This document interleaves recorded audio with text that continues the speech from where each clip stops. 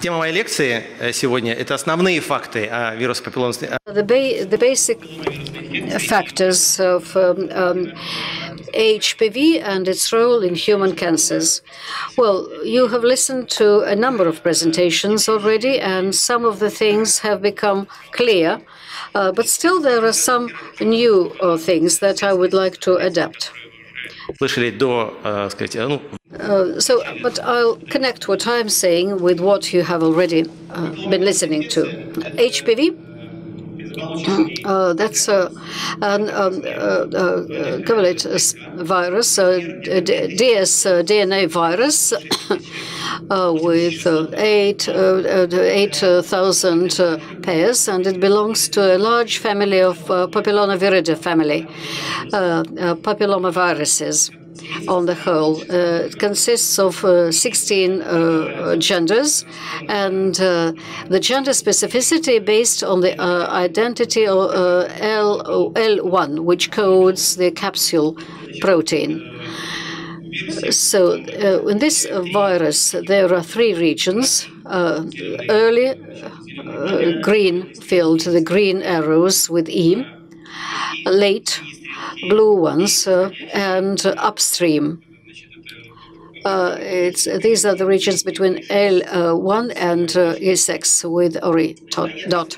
So they are responsible for different functions associated with transmission, with the connection of cell, with the transport and development, and so on and so forth. So what is important here?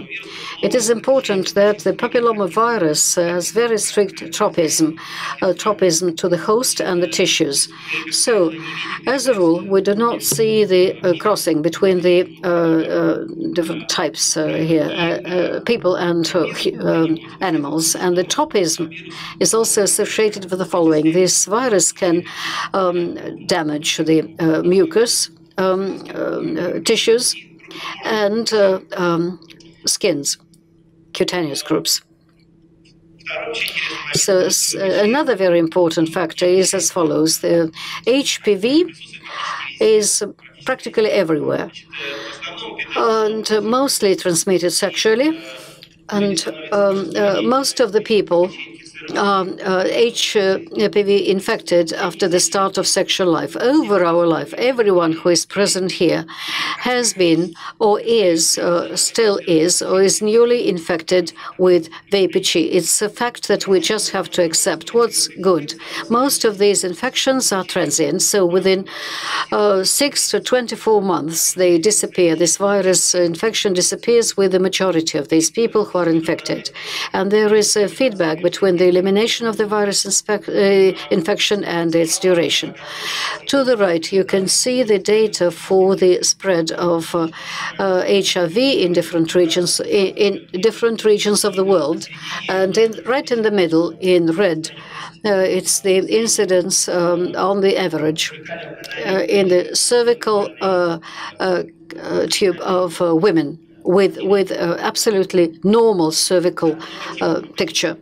How many HPVs there are in the world? We know that there are many of them. And today of April this year, from the Reference Center for HPV, which is located at the Karolinska Institute, they indicate that there are 226 genotypes. And actually, there is data that there might be up to 360 types. So they're not cloned and they're not known as types yet. So the final number for today is 220 HPV genotypes. To the right, you can see the phylogenetic tree for HPV today. Most of them are cutaneous type. As for alpha types, among which there are oncogenic types, which cause cancer in people. There are about 60 of those. Now, for today, the trend is as follows. Practically all the new types that are registered, these types belong to the gamma VPC. Only one is new, and it was discovered in 1991, and there were no new types of this group discovered. Alpha, beta, gamma, mu, and nu. These are the 5 groups. What are the most prevalent types in the world? There was a very good article concerning that, that analyzed the data for women with normal cytological picture. Over 1 million women from 5 continents were examined. And it was an article, it was a survey, a review of different types of research carried out. And it was the incidence is quite high, and it varies from region to region. But on the whole, and HPV 16, 18, 31, 52, and 58 prevail in most of the regions of the world. As for the Agency for Cancer Studies, you can see the data for 2012. They speak about 13 major types, and 9 are covered by the present-day vaccines. There is 3 valence and 1 quadrivalent, and all the types are covered by the 9-valent vaccine. As for HPV, it has been approved. It's a factor that leads to different types of cancers with people. To 100%, it is responsible for cervical cancer. As anal cancer, 88%, that's what we see here. But the latest data is over 90%. That's the anal cancer. It's also responsible for a large share of the vagina cancers, about 20% vulva, and about 10% of penis, and no less than 30% oropharyngeal cancer and other organs. Pathogenesis of HPV infection starts with the following. As a result of a certain micro injury, the infection, the virus, gets into the mucous layer and into the basal part of it. And there it can stay there in this sort of a silent phase for years and for decades, or it can start producing the infection. This persistence, this is a key word, it's persistent. Because if you discover HPV, it does not mean that a man and a woman is going to develop cancer. But the infection is persistent, and the genetic changes get accumulated, and as a result, this must lead to a cancer. And it is possible to get rid of the infection if there is an immune response of the body, of the system. Briefly, you can represent it like that with this diagram. Down below, these 4 squares, that is the normal cervix. Then there is the HPV infection, which is sleeping, and it can progress till pre-cancer status. And at this stage, everything can go back to the normal. But once the pre-cancer state progresses, the invasion process starts, and then cancer develops. And it's very important that we're talking about the cervical cancer at the moment, because this cancer, as I have said, it's a big global problem, because 100% of cervical cancer is associated with HPV. Over 500,000 new cases annually, and half of these are mortality cases. So it's a global problem, and that is why there are so many studies dedicated to cervical cancer. Here you can see the incidence picture and mortality picture. This is mortality, actually. Look at the 3 regions, subequatorial Africa, Latin America, and East Europe. East Europe and Russian Federation is part of that. Alexei Mikhailovich has already described the situation with us, and it's a very well expressed problem with us as well. So the fact that HPV is a cause of cervical cancer, and that means the diagnostics of HPV can help with diagnostics with women, and will lead to preventive measures that will help to detect pre-cancer status and then prevent the cancer development. This has been demonstrated in many studies. One was published in 2014, and I took part in that research. This with screen. We analyzed the data for 12,000 women, tested cytologically and PCR diagnostics. And in principle, it was demonstrated. Now, if you look at the diagram, the lower part, the dotted line, that is the these are the women who were HPV negative over the whole period of time. And the upper line, the green line, these are the women who had negative cytological results. And this is one of the studies. There were other studies as well, more extensive, usually in the European countries and in the United States and California, for example. So summing up all of this, summing up all the data accumulated, the WHO suggested the three-stage preventive program. First primary prevention is vaccination against HPV for girls of 9 to 14 years of age, and preferably for boys as well. Secondary prevention, screening, that's the diagnostics of pre-cancer status and adequate treatment of these women from these pre-cancer diseases, and tertiary prevention, that's cancer treatment. In May 2018, the Director General of WHO called to action to eliminate cervical cancer. Why? Because for the first time, accumulating data and the capacities, we can actually eliminate cervical cancer within this century. What is needed for that? We need certain actions to be taken. And these actions, and Professor Antela spoke about that, 70% coverage with vaccine, 90% coverage with treatment, and the large percentage of mortality decrease by 2030. And there are some difficulties that we come across because in the countries the situation varies. And here you can see the graph.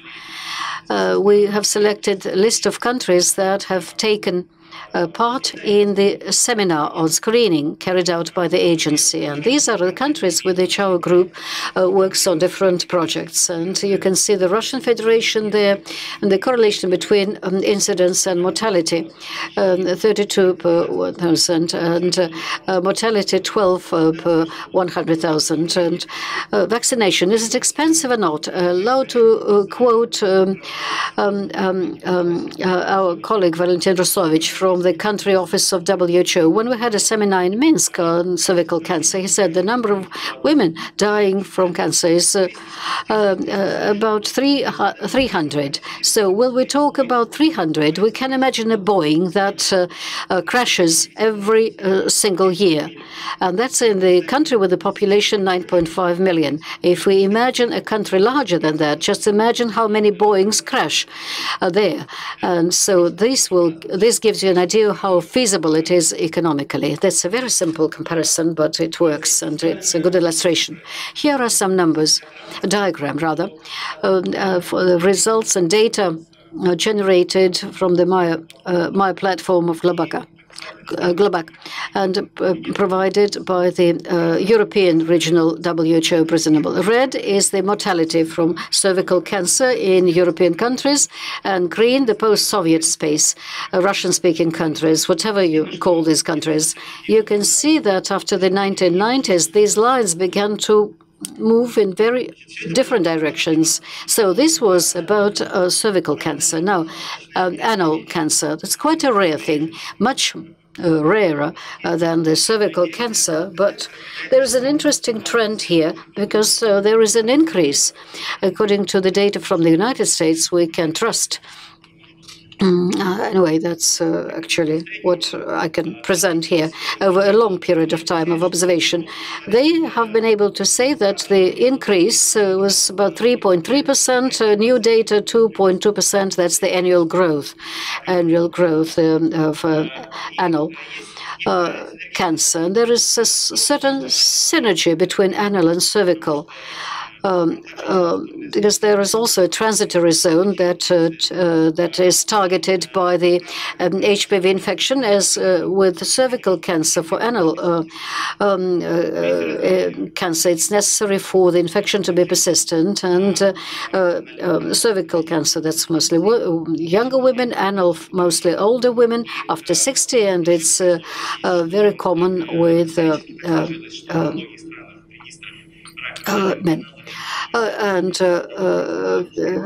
etiologically, rectal cancer and anal cancer are different, but very often the data is summed up. If we take the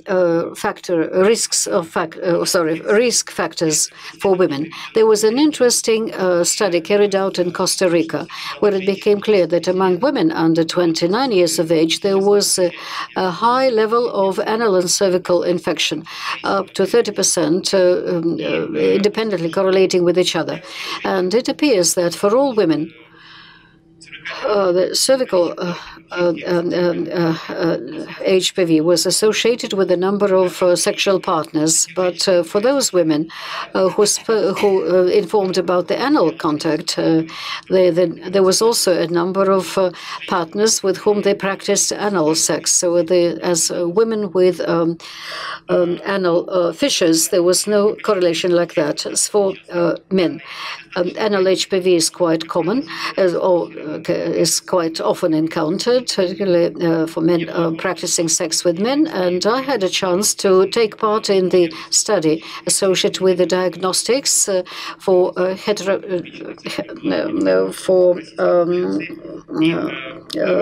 men practicing different types of sex. And among the cohort we studied, 16% of negative heterosexual men had HPV infection in the anal organ. So HIV infected have a 50% higher rate of HPV infection. As for women with HIV, this correlation is about 30%. Now, and ending this story, homosexual men with this infection is very common, as well as the pre-cancer diseases and regression, or rather progression here, from pre-cancer anal lesions to anal cancer is lower than in case of the cervical cancer. At present, there are no recommendations concerning prevention or screening that could be done for the early diagnostics of anal cancer, irrespective of the sexual orientation of men. Another interesting cancer is oropharyngeal. There is not much data about that at all. We know that there is a certain proportion of that is caused by HPV, and that in 90% it's APV16 that causes it. And about 85,000 cases of oropharyngeal cancer. That's the data that we have. This is different from the numbers I have demonstrated earlier. And at present, we do not have any clear data that HPV vaccination can help with the vaccination of HPV oral infection.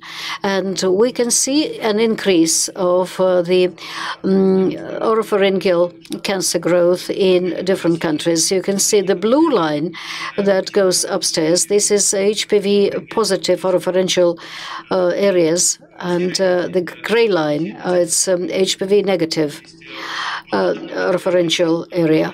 So data analyzed between 1988 and the year 2004 in Los Angeles and two other American states, it is obvious that the incidence is on the rise, and the incidence with oropharyngeal cancer about the negative, HPV negative, is statistically lower.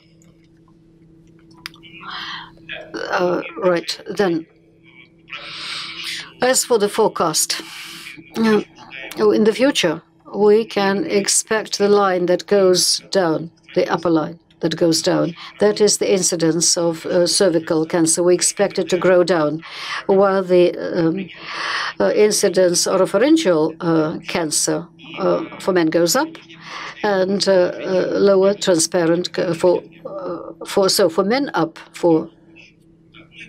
And conclusions. HPV is most common CTI infection and also an agent for the development of several cancers in humans. Elimination of cervical cancer is possible, maybe during this century. And the strategies for the prevention of cervical cancer should incorporate vaccination and diagnostics, particularly in the countries with low income. There must be population screening programs. There are no effective screening programs for other types of cancer. And there is quite a big proportion of these cancers caused by HPV. And theoretically, they can be prevented through vaccination, but we are not absolutely sure about that. I also need to say that in this case, we need further studies. And this is one of the reasons why I and why Dr. Isabel Hurt were here prior to the Congress. Well, thank you very much. Thank you for your attention.